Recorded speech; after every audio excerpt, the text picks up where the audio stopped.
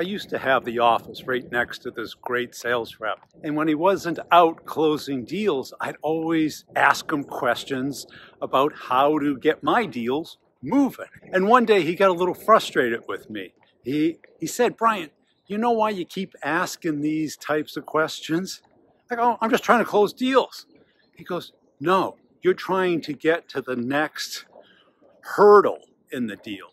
You're not trying to understand the deal. You don't understand the game that you're playing.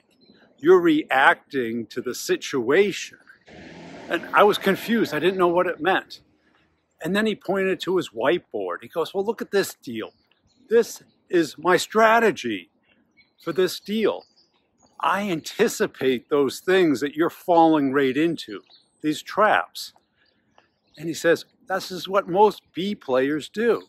They're happy getting the next clue in the game to get to the next trap, instead of taking a step back and becoming a student of the game, understanding how the game is played, and having a strategy, not just a bunch of tips and tricks to get to the next level. And this is what we see today. Everyone just loves tips and tricks.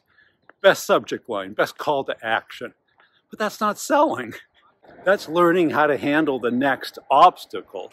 It's not winning the game. It's just setting you up for the next trap.